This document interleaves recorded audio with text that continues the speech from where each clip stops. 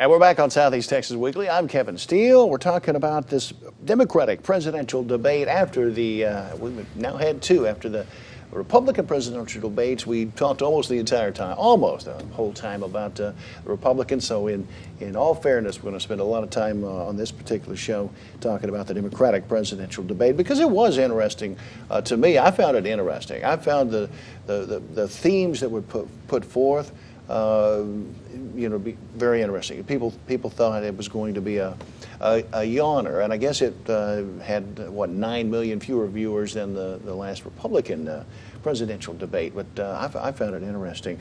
Among the winners, we seem to have a consensus among our Democratic panelists that Hillary Clinton did very well. She did very well.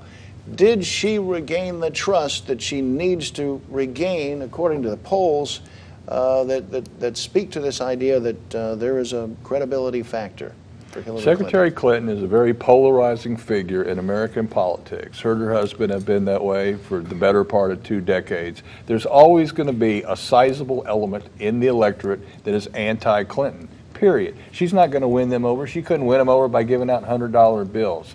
Did she regain the incremental, margins in the middle? I think a little bit. She's got a long way to go. Guess what? The election is 13 months away. The first primary is not till next year.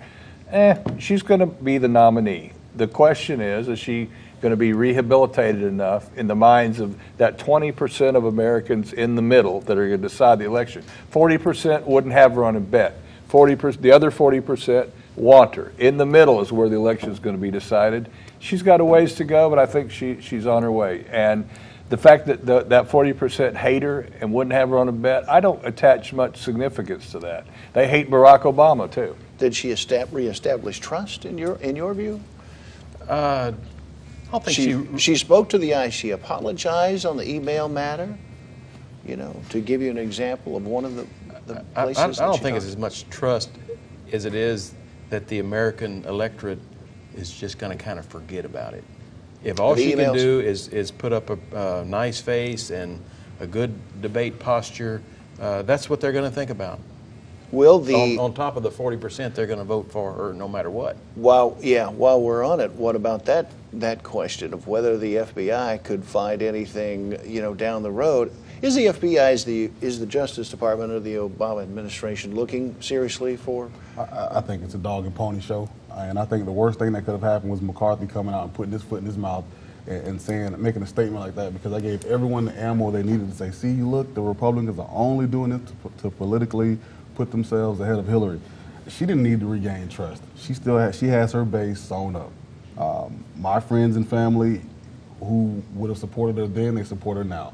And it's unfortunate, but she didn't lose anything or gain anything. She stayed exactly where she was, and she's still a front runner. And why did CNN's Anderson Cooper not ask a direct question about an issue that has been in the news for weeks? That matter of Planned Parenthood funding. The subject came up, and I think Anderson Cooper, I thought he did a good job. He was very informed. He could rattle off. I didn't know Denmark only had 5 billion people, but he did.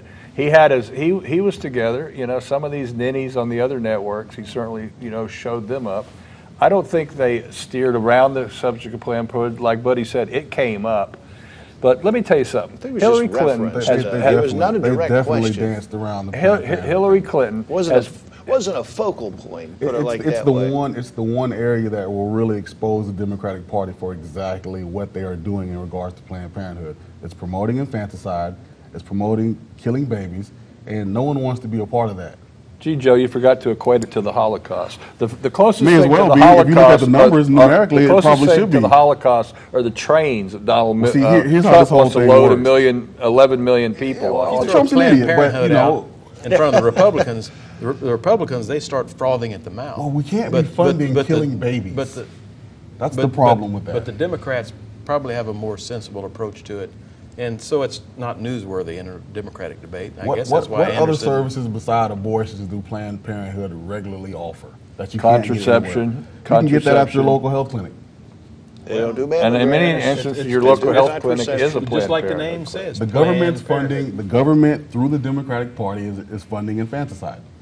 Let me tell you something about Hillary Clinton. I don't want to be the foremost defender of her, but when she Okay. came out of college, she went and joined an outfit called the Children's Defense Fund with Marion Wright Edelman, who I've met and is a very significant woman. She wasn't doing that because she was running for president. She wasn't running for anything. She was doing it because she believed in it. If you look at her record since she was a college kid through now, I don't want to go into when she was a Goldwater girl before that, but she's been Are you gonna politically lift a active. And she's campaign done good sign? work, not when Right. it benefited as well. her, when it benefited children, when it benefited women, when it benefited people.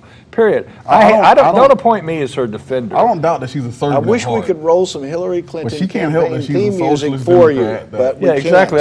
I feel We- bad about it, we're but not she's allowed being to do pilloried. that. Just like, the McCarthy thing, they called it a Kinsley gaffe. Michael Kinsley Yeah.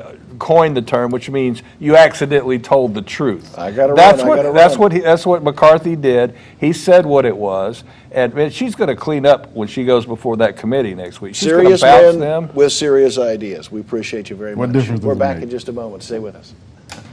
Well, it's driving. That narrative is driving the news coverage.